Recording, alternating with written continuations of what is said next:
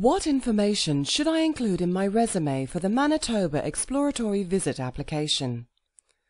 Along with your personal information, your resume should contain information on your education and training, as well as your employment and business history.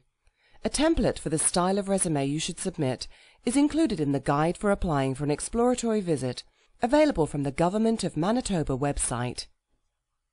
For everything you need to know about this process, click the hyperlink or call the number below this video.